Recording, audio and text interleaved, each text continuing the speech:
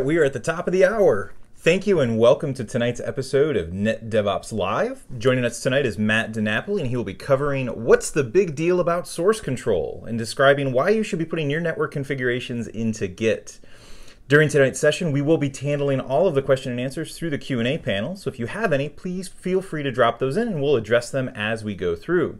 As always, the first question is often, where can I get access to the slides, links, code samples, and so on? And all that information is already posted under the webinar resources for this episode, so you can find those up and online. With that, I'll hand it over to Matt to take us away. Thanks. Thank you, Hank. Appreciate the introduction there, and welcome. Good evening, good afternoon, good morning to everybody. Thank you for joining us for what's the big deal about source control and why your network configuration should be in Git. My name is Matt Denapoli. I am a dev advocate for DevNet, and what I do is I talk about NetDevOps things. I talk about integrating with our platforms, and so this is the place to be, and we hope you guys enjoy. What are we going to talk about today? So if you attended some of the previous sessions in the NetDevOps live series, we talked about the NetDevOps tool bag, and so we're going to focus on one specific area within that tool bag, and we'll actually point that out and see where we're at in that space. We've also talked about in previous sessions the CICD pipeline, and we're going to focus again on a couple of areas within that CICD pipeline today, and we'll point out exactly where this source control conversation or Git falls into those places. We will evaluate a need for version control and why this is a necessary thing as we move into network programmability. We're also going to see what we get, and pun is absolutely intended there, from our version control tools. We will then be introduced to some of the vernacular within Git, how to call some of the commands, and some of the things from an introductory perspective that we can expect when working with Git. And then finally, we'll get into a demo of using, or the Git flow using a version control system called GitLab. So we'll walk through all of these things, and as we're going through them, feel free to ask questions in the Q&A panel as part of the WebEx events. So the first thing we want to cover is where within the NetDevOps Engineers tool bag are we? So we are right at the top, and this is our distributed source control area. And like I mentioned before, previous talks have covered some of the tool bag, some of the other tools within the tool bag at a high level. But now we're going to start driving down into those things, and the focus of today is the one that's circled in red there, covering distributed source control. And you'll see a number of different tools listed there: Git, Subversion, Mercurial, GitHub, Bitbucket, GitLab. And the two that we'll talk about today are GitHub and GitLab. And I should say three, and ultimately we have Git going on there as well. The distributed portion allows for collaboration amongst the team. No source control tool is worth its salt if it doesn't allow more than one engineer to work on it at a time, and so that's why we have that focus of distributed source control in our NetDevOps Engineers tool bag. But you can see that that particular tool set then drives down to the rest of the things that we have to worry about in dealing with NetDevOps or network programmability. And so how you leverage the version source control or version source control tools affects how the build server works. We'll tie down into our configuration management for our devices. It'll also drive how we manage our network test tooling and telemetry monitoring.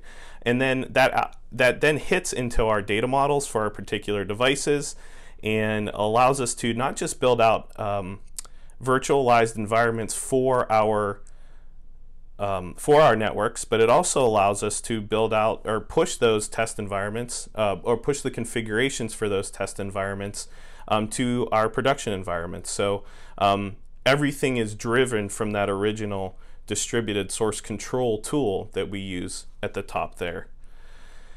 We also, so as we're going through a lot of these NetDevOps live talks, we are using a CICD demo environment. And the one that we are using today is leveraging Git for version control, and more specifically a tool called GitLab. Circled in red here, we have the version control piece, and you can see that is at the beginning of our CICD pipeline, and it's feeding our Ansible scripts and feeding into NSO. It's managing our Vagrant environments. Our source control is then, any changes is then are being built out and then put through Viral and PyAts for testing. And then if we need to then push to production, we can do that through our source control as well. So we can see how this source control feeds into everything. Everything else is follow-on. And so this step is foundational and critical to the success of the NetDevOps automation process. And then finally, we have the NetDevOps configuration pipeline. So this is a more generalized version of the steps that we are going to take as we walk through this, and so that we can treat our network as code. So these are activities that developers in classic software development environments have been using for years, if not decades, depending on how they've taken on these aspects. But we have, originally we're going to create a code branch, and that is our safe space that we're going to work in. So if we have an idea for a change or we're working through a new issue, the best place to do that is in a branch that isn't affecting the main trunk of code that we're working from. We're going to do our implementation of the network as code, and so we're going to update our Ansible scripts, or we're going to update some of our configuration files as necessary. Once we're done with that and we're comfortable with the changes that we've made, we're going to then test that change locally to make sure that we're not putting anything out into the test environment that we're not comfortable with running on our own test environments. We'll commit those changes, and we'll see how to actually do those commits as we move forward in this talk. And then we go through the process of kicking off our build, instantiating our test network, deploying the network as code, running the full test plan, and those are all those other tools that we had seen in the NetDevOps tool bag. But then once we get comfortable with the fact that everything has run through the full test plan, and this is now something we can push to production, our source control tools then come back into play with merging that change into our production environment. So it feeds everything really early, but then as we get to the point where we want to actually get everything out the door and into our production environment, we can do that. Now, if our test scenario doesn't run as expected, we can then investigate those problems and run through the whole scenario again and create that code branch, implement the network as code, etc., etc. And so again, this comes back to that point that our source control is really the foundational aspect to this whole process, and it feeds everything that we're going to be doing later. So what's the need for version control? You might not be used to having to do these things in the past, but as we move into this network programmability concept, we want to take on some of the aspects that classic software developers have used in the past to much success. And so because we're working on things as a team and not necessarily individually, or even if you're working on something individually, we do always recommend using some sort of version control. So the questions that we would like to address as part of using version control is, how do I make incremental changes and share my work with others? We're going to see very succinctly how we do those things through using Git and GitLab. We can also see how we go back to a version of the file from any point in time. It can be yesterday, last week, last year. The tools that we'll be using cover changes that are committed for any point in time. We can also take a look at what has changed between version X and version Y. And there are a lot of times when working on files or on projects that the same file might be worked on by more than one person at the same time. And so there will be a need to identify what changes person A had made while working on issue A versus what person B had changed while working on issue B, and if their changes can be merged into that same file. So being able to see that goes through our version control, the need for our version control. so how do we reconcile and merge all of these things together? All of that is covered within the tool itself, which makes that super useful. So what does that mean when we say Git and then GitLab or GitHub or Bitbucket, etc.? So Git in and of itself is for all intents and purposes, a protocol. It is a set of commands that allows you to leverage this model of version control. We have GitLab, GitHub, or Bitbucket are all implementations of that Git protocol. As a point of historical reference, Git was developed, from what I understand, by Linus Torvalds and the Linux Foundation because they needed something that helped them develop the Linux kernel in a more collaborative manner. The Linux kernel is an open source project, and so they were finding that previous or existing version control methods were not meeting their needs for how rapidly they were working, how collaborative they were being, and how large the actual project was. And so Git in and of itself was born of working on a specific software project that was one of the defining open source projects of our time. So it is a tool and process that is being widely adopted amongst developers. GitHub, which was just recently purchased by Microsoft, is one of the largest repositories of code in the world, and I think they boast somewhere between 7 and 8 million developers that interact on their site at any given point in time, over the course of their existence. And so we can see that adoption, and now as we talk about not just NetDevOps, but we talk about DevOps processes, the consensus is that your validity in the realm is tied to your GitHub repositories. It's tied to your GitHub profile. And so being able to look at a developer's contributions to specific products, their repositories, how many times that they, and we'll see this, how many times their projects are starred or forked, can lend to, it can even be a resume builder for certain developers in the DevOps or NetDevOps space. So that is the difference as we talk about these things of Git versus these implementations of Git, which are GitLab, which is the one we're going to see today, or other things like GitHub and Bitbucket, etc. So ultimately, what do I get from these things? And again, pun was certainly intended.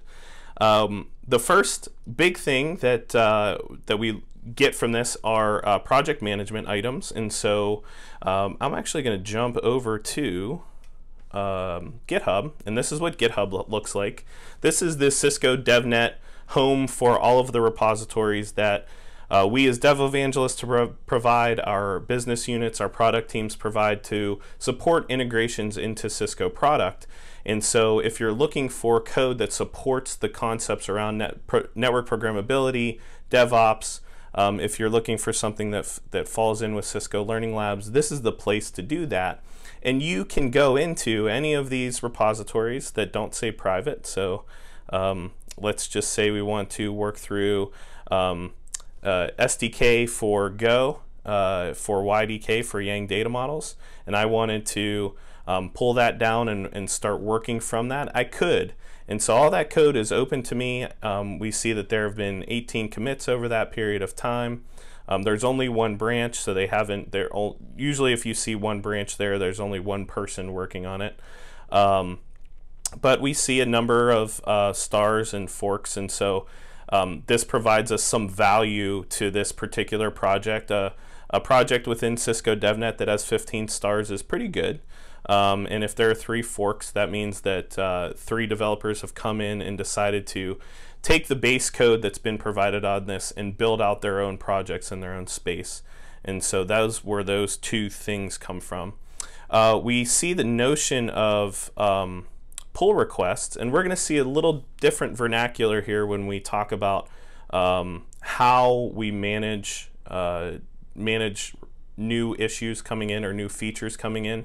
In GitHub, they call them pull requests. In GitLab, they call them merge requests. And so just know that if we're talking about a pull request or a merge request, they are the, for all intents and purposes, the same thing. They're just different names for those between the different tools. Within a particular environment, this one doesn't have issues turned on, so that was a bad job by me to figure that out. But let's say we're going to look at a private lab just for fun. If we had an issue, oh, here we go. So issues are turned on for this one, and I can then manage that process of working on that product with these issues. And so if I come across something that I don't like or needs changed, I can open up an issue for it and provide a project management flow for that. And as a developer who owns this particular piece, I can go in then and say, all right, I'm going to work on this issue, open that up, create a new branch for it to work in a safe space, and then bring that back in when I feel that it's comfortable and can be merged. And then the owner of this project or the team that owns this project can then come back in and say, all right, this issue has been resolved to our satisfaction through this branch. We've tested it out, and now we're going to merge this into the main trunk of our particular code. So those are just some of the things that are available to us, some of the things we get from our GitHub or GitLab implementations. We also have the notion of code review, and so we talked about those pull and merge requests. But once you submit that code, then you can walk through the process of proactively requesting review and then managing the feedback from that review. We use GitHub, private repositories of GitHub, for managing our learning labs on Cisco DevNet. And so part of our process is then reaching out to our colleagues and saying, hey, I made an update to this particular learning lab, and all of our learning labs are written in Markdown, so we treat our learning labs as code, just like you would treat a network configuration as code, or well, you could treat a network configuration as code, or you can also treat an Ansible script as code. And so those kinds of things can allow us to push out the request for review or manage the feedback in that space. I mentioned earlier we have the capability then of also seeing the differences between our files. So if we make one change to another and we're making a decision as the project owner whether or not to merge that file back in or merge the changes into our main master branch, we can see those differences and see what's actually been changed without hunting for what the old version of that file was or having to worry about being able to go back and forth between those. It actually makes it very clear how we do that, and we'll see that in our demo in a little bit. Finally, and probably most importantly, is this branch management piece. And I mentioned branches a lot because this is a concept that I think people struggle with when they start working with Git repositories, but is something that is of absolute importance to understand. Your branch is your safe space. It's your sandbox. It's the area that you want to be doing your creative work in or experimenting, because that branch does not affect the main code that's being either deployed to our test environment in our CICD pipeline or the code that's being ultimately pushed to production. And so being able to work in that concept of branch is probably one of the most powerful things that comes out of using a version control system like Git. So here's some basic Git terminology. The first thing, and you heard me say this as we were looking at GitHub, is the repository or repo. And basically you'll say something like, hey, send me the link to that repo.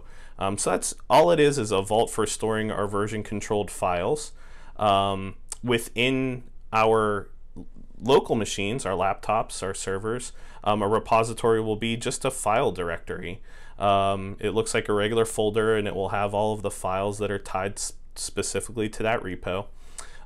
Then within, and this is where the magic comes from as part of Git, within that is a hidden file called the .git, or I'm sorry, a hidden directory called the .git directory. And in that is everything that you ever need to know about that particular repository. And so I said that's where the magic happens, because that's where the Git protocol or the Git tooling is implemented, as in within that .git directory.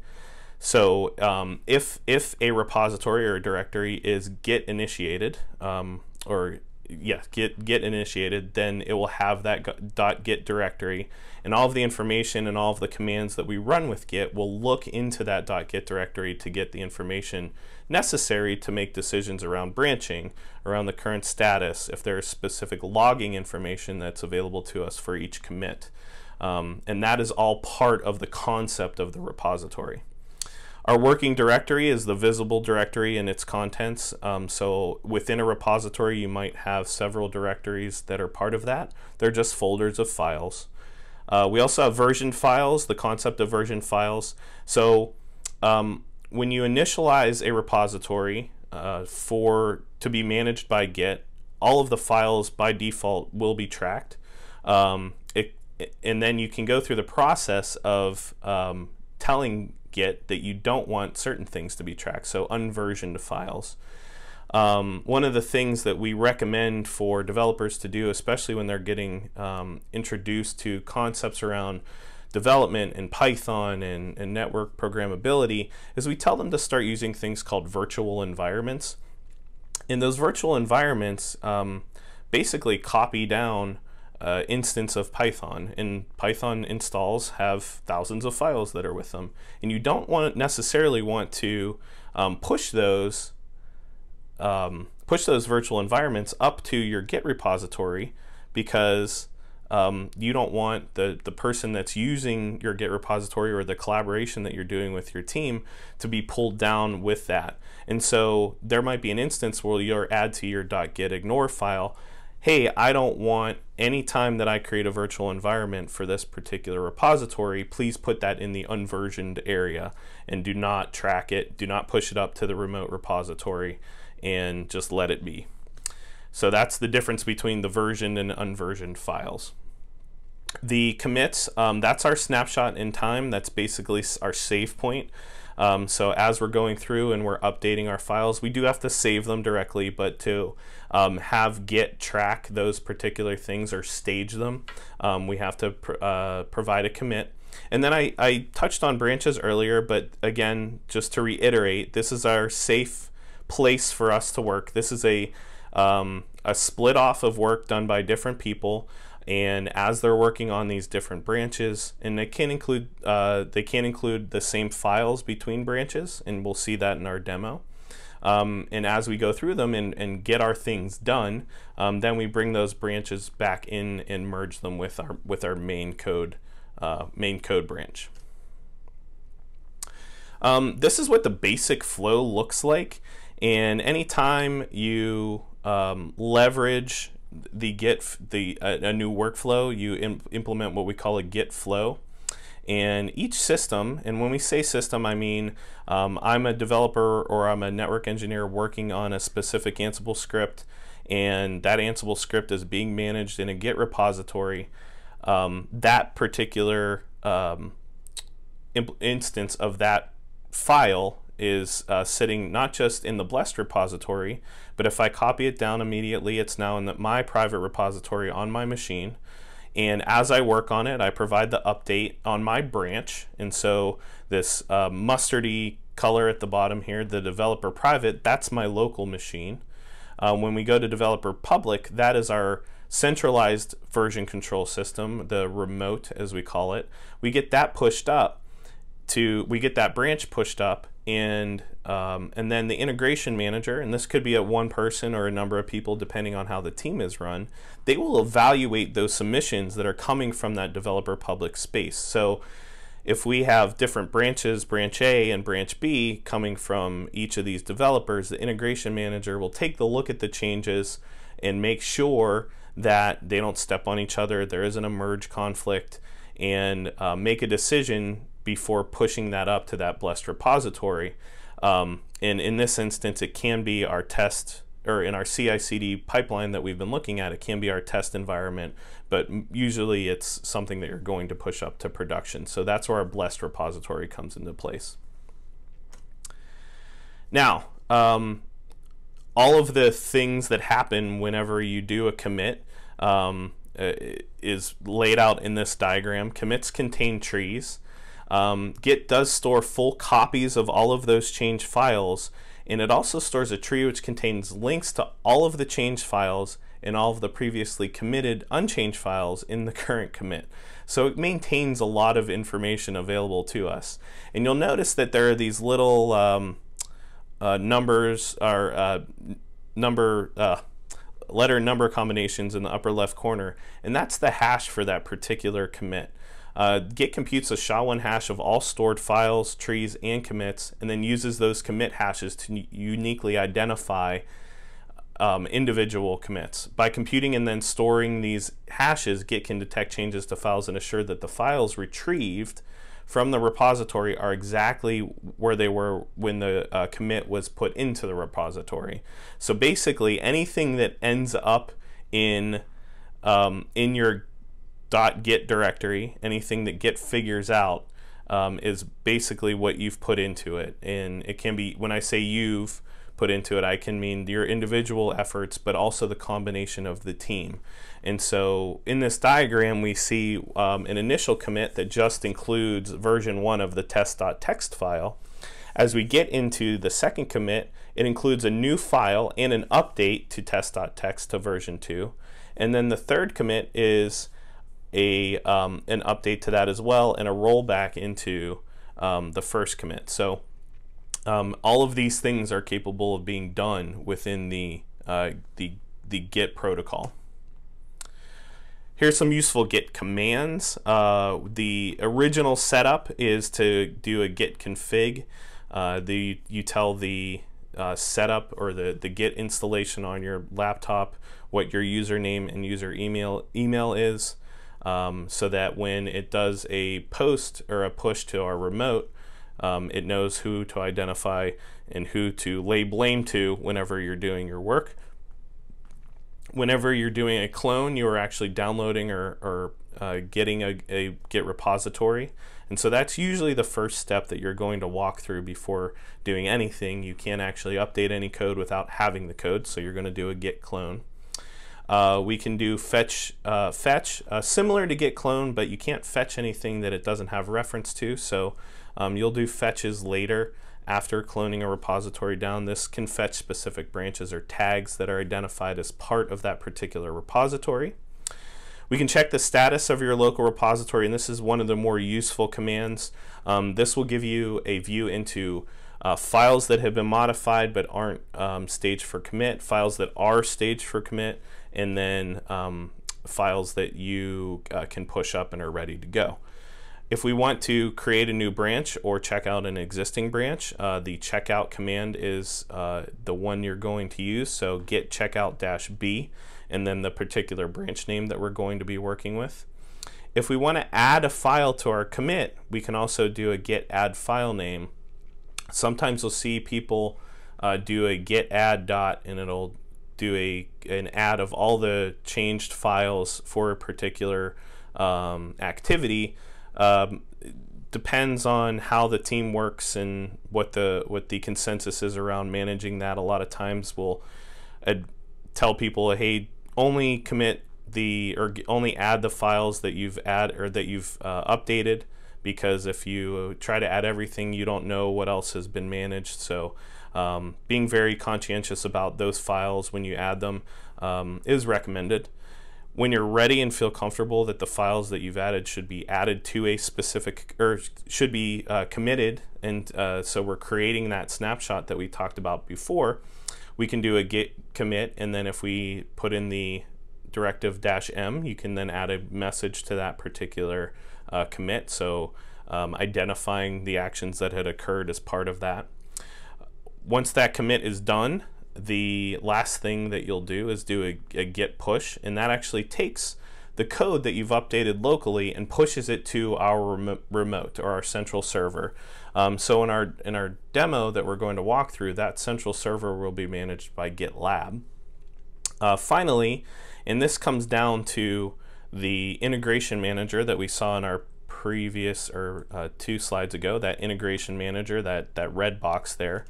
The git merge will happen at that particular point, being able to combine branches as part of those pull or merge requests that we had seen before.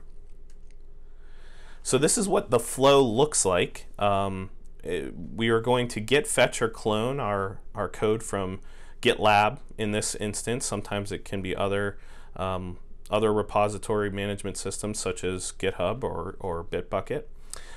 It will then bring down the latest code for that particular environment to your machine and create a directory that you can work from then. If you want to create a new branch or work from a specific branch that already exists, you can do a git checkout. You edit your code within that branch so that we are in our safe space and not affecting the master branch. Once we're done, we're going to do a git add and make sure that that file can then be added to the commit. We're going to do a git commit, which then pushes that code back up, or sets the code to be pushed back up to the remote. And then only then when we do our git push will we be able to share our changes with the central directory. So what you'll notice as you become more and more comfortable with these commands is you're going to do a lot of git clones. You'll become more comfortable with the git checkout process. And then the biggest ones are git add, git commit, git push. Those are the three you're always going to do to make sure that even if you're working on projects where you have one branch and it's you working on it yourself, that git add, git commit, git push, anytime you do anything that is of note and should be saved in a place that you can always retrieve it later, those are the three commands that you will become very you'll think about them in your sleep. So those are the ones that we like to push because you can't really do anything good without them. So let's all see this in action. So I mentioned a number of times through all of this that we're going through GitLab. The first thing we're going to look at, so we took a look at GitHub. In GitLab here we have a project called CICD 3-tier. You might have seen this before if you have attended any of the other previous talks at the NetDevOps talk or the NetDevOps live series, and so this might be familiar to you. We have our list of files in our repository here, so we can tell that on the left-hand side here we have our files, our commits that we've walked through, our branches that we've been able to work from. And more importantly, when we're in our files section, we can jump around from the branches that we've been working on. Now, if we want to take a look at the branches and how they sit from a visual perspective, we have our test branch, and that's our default branch, and we also identify that it's protected. So any merge requests into test will be managed by someone who has that capability. The production environment is coming from test, and so the original commit, the initial commit on this launch identifies it as currently merged. And just so I had another branch in there, I added a network VLAN to our viral YAML file that allowed us to add a network for application 2. So I ended up merging that into test and production so that all three branches are at the same place. We also have our list of issues that we can work from if we want to. And so the general workflow that we will adhere to, and most teams will try and do this, is anything that you work on from the project management perspective will be managed within either an issues list or a task list of some sort. In this instance, it's an issues list. And I can go in here as a developer and I can take a look at that particular issue, and I can decide if I want to take on that issue and create a merge request or a pull request, depending on which tool you're using. In this instance, it's a merge request. Now, I'm acting as I'm logged in as developer here, and so this particular user is going to act as that integration manager, that red box that we saw in that slide earlier. And I'm going to actually jump over to another user and have them work through another issue, so that we can see the different roles that play into managing these things as a team. So we have this is user 1. Let me actually go to user, let's see, user 2. Okay, so this is another user in that project. they have developer capabilities. They are not a maintainer of this project, so they don't have the same level of access that the developer role that we showed, or that the developer user has that we had seen before. But they can come in here and they can look through the list of items that they want to work through, and they can choose one that they want to take out and work on. And so they notice that the add network for app 1 hasn't been done, so they take a look at that. And they're like, oh, I can do that. I can update the environment to use VLAN 301 for application 1. I'll take this and provide the update. So another little tool available to us within here is the ability to add comments so that we can keep track of what we're doing, and who's doing it is the other main thing. So I'm going to add that comment, and then I will create a merge request. If I want, I can add a label here and say that it's I'm doing it, so that other people know just quickly that that's being done. And so that new label shows up there. We can do a create merge request. So now it's created a work in progress, and it's asking me to resolve that issue, add network for app 1. Now the nice thing here, and I haven't seen this in GitHub, so I can't tell you if this actually happens, but they tell you how to check out the branch, and they actually give you the commands that are available to us, so we don't have to remember them off the top of our heads. Obviously, the more you do this, the more you'll get used to doing these things, and so you may not have to hit this section. But as we're getting started, this is a helpful little thing that's available to us to make our lives a little bit easier. So the first thing we want to do is fetch that origin and check it out. So let's copy that, and then I'm going to head over to my terminal where I have user2 logged in. So I did pull down that particular environment already, so I did that git clone piece. I'll show you how that works when we get to our next user. But because we already have that, I want to make sure that I want to see what status I'm at. So right now, if I do a git status, whoops, I need to go into the repository, so make sure you do that first. And we do a git status. That will tell us we're on branch production. There's nothing to commit, and the working directory is clean. So what that means is that pulled down, when I did my git clone, it pulled down the production directory for this particular user. If I go git branch, just to see what branches we have available, we only have production available. And if we do a git branch -r, -r will tell me where the remote is. And so I only have access to production, but I can see that there's another branch available to me called test, or at least that's what git locally expects here. Now when I do that, that git fetch to do our update, it would help if I typed properly, git fetch and then origin. It tells me that I've pulled in 2 new branches and that I've got pulled in an update to test. And so that's what these lines down here are telling me. And so now if I do another git status, I'm still on branch production, nothing to commit, working directory clean. But if I do a git branch, still on production. But if I do a git branch -r, now I have these new updated branches available to me if I wanted to work on them.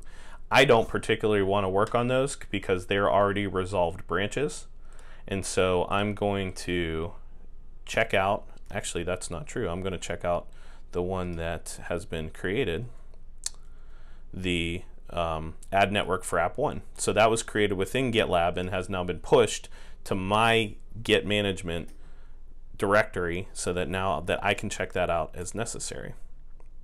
So now I'm in that branch. If I do a git branch again, so let me clear this, git branch. So now the star is next to 12 add network for app 1. So now I can make my changes as necessary. I know through whatever machinations that I need to make a change to the a file in host vars. So I'm going to go into host underscore vars. And I also know that I need to change the file dist1.yaml. So let's make a change to that particular file.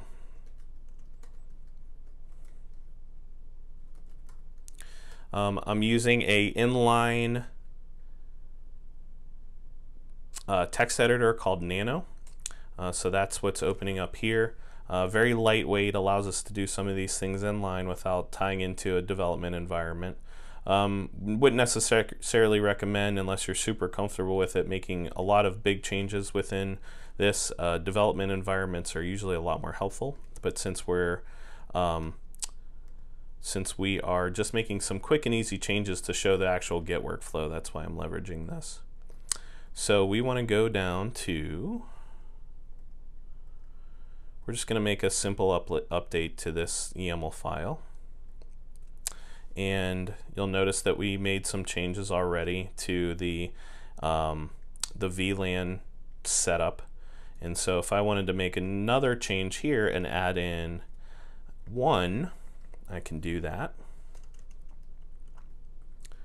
So ID 301, and then we're going to add our name,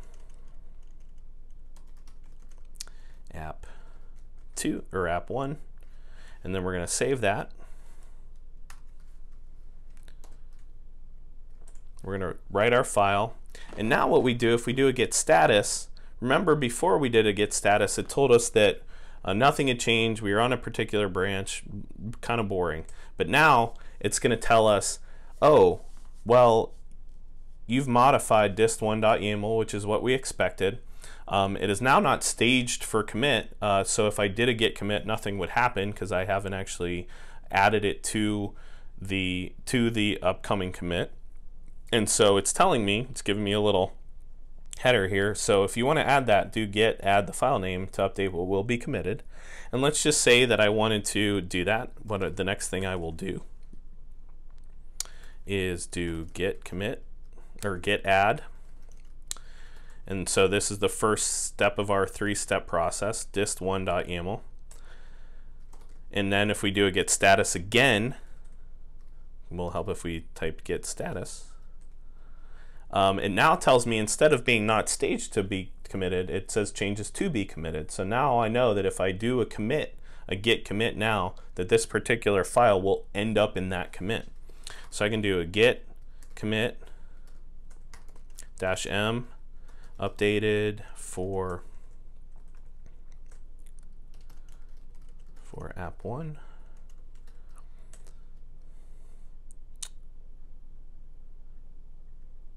Oh, I did make a little mistake here. So remember I said you have to do the git config. I haven't done that yet, so this is a good update for that. So we'll do a git config -- global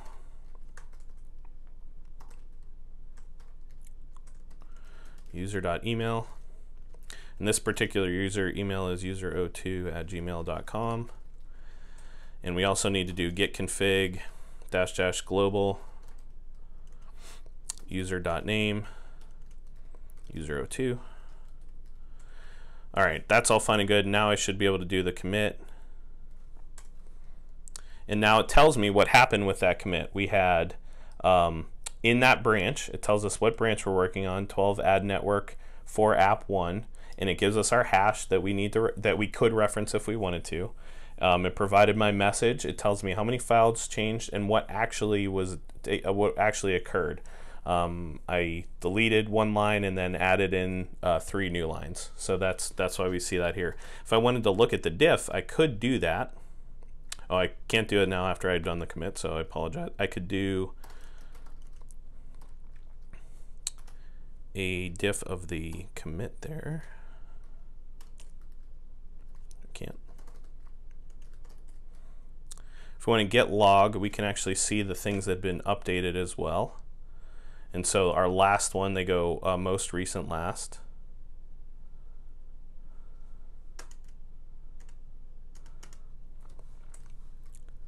And you can see some of the other things that have occurred as part of this Git repository.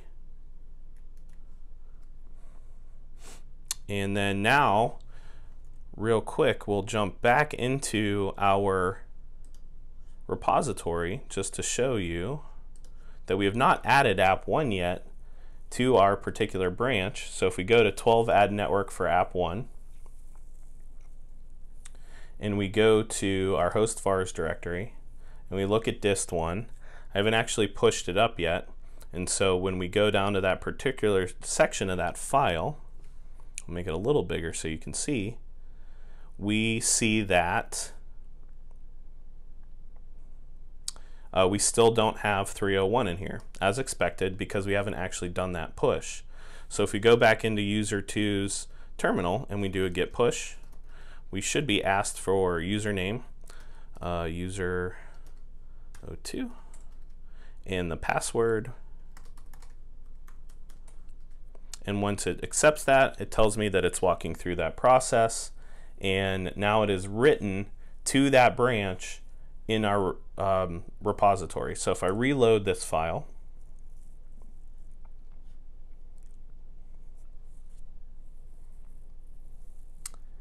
we scroll down and now we see our app 1 has been added to that list. So that's all great, that's fine and good. We tested it locally, our branches are feeling good. Now we want to get it into the test bed, so now we need to make a request to merge that. And so when we go back to our issues list, we have, let's see here, a reference to our work in progress. So we add network for app 1. We're going to actually look at the work in progress, and we want to make sure that everything is ready to go and can be merged into test. So it tells me how to merge the branch and fix any conflicts that come up. So we'll do a git fetch origin. So a lot of things happen there. We did a git fetch origin, so that provided an update that we needed, and then it checked out our origin / test. So it's a checkout of that particular branch, and it tells us that we are now in a detached head state. I won't get into the complications around managing where the head is in a particular Git instance. That is an advanced topic, but know that now we are trying to merge our branch into test. And so that's what's going to happen in this last line down here. And if I hit go on that, it will ask me to enter a commit message explaining why this merge is necessary, so that when it goes to the merge manager or the integration manager, they can make an educated decision around that. And so I will update this file and say added VLAN 1 or 301 for app 1, and then I will save that. And because I added that in, it said merge made by recursive strategy, and it pushed that up into our merge. And so now, as being the one that had worked on that, I can now resolve the WIP status, but I can't merge because I'm not the person that's capable of merging into that test, so I don't actually see that button open up. But as the integration manager, the person who can oversee and merge those things into our test, I should be able to do that. So let's turn this back over. So I can see all of the history now of everything that had been done. Here's the mention in the merge request. I created that branch as user 02. I added the doing label, so I can see everything that's happening. I can take a look at what's going on in the work in progress. And now, because I have capabilities as the integration manager to merge that, I can actually hit the merge button if I want to, or I could do that from the command line as well. We're going to take the easy path and just hit merge. and that will then merge our changes into test with that particular commit. Now if I wanted to look at what's in that commit and I kind of skip this step, I can see what those changes look like in the GUI. And so anything in green has been added, anything in red has been changed, and so we see our 301 app 1 that's been added. We actually had a weird thing go in there for that particular branch. I think it was from using the nano editor, so we'll just ignore that for the time being. But we updated our merged branch, we merged our 12 ad network for app 1 into test, and now if we go to our test environment, so we're in the test branch, we can go to host vars dist1.yaml. We can see up here the latest commit that we've done, and we can also see that when we go to our list of VLANs that app 1 is there. So everything that we expected to happen, because we've taken our branch and now we merged it with test, everything is now updated. Now I could go through the process of then merging that into production. We won't worry about that as we're running a little short on time. So that's our little Git demo. You can see how it can get very complicated very quickly. There can be times when people end up going through a process of working on the same file at the same time and generating merge conflicts. We don't have enough time for that today, unfortunately. It is a very interesting scenario where multiple entries within a particular file will show up for the integration manager. So both branches of code are treated as valid, and then as they go through the process of attempting to merge those branches, it comes down then to the integration manager or the integration managers to make that decision of which code to keep in. And they actively, in some situations, will edit the file directly within the branch before pushing it up. So that you can see where that can get really complicated very quickly. But you can also see how it's very safe to work in those branches and keep your code that you're working on from affecting production, as there are multiple steps that need to occur before we even got to our next branch up. So we talked about where we were in the NetDevOps tool bag. We're at the very top, and that source control, version source control, feeds everything all the way down. We talked about where we were in the CICD pipeline.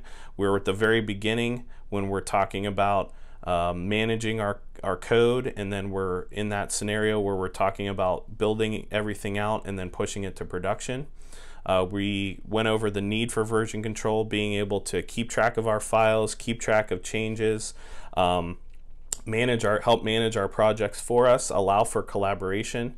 We also looked at some of the Git steps necessary to get our code down and to make our changes, to make sure that we're doing that add, commit, push, and that's our Git by the book section. And then finally we went over our Git flow using GitLab and working between a developer working on a particular file and that integration manager that's going to be going through the process of reviewing those submissions as they come in.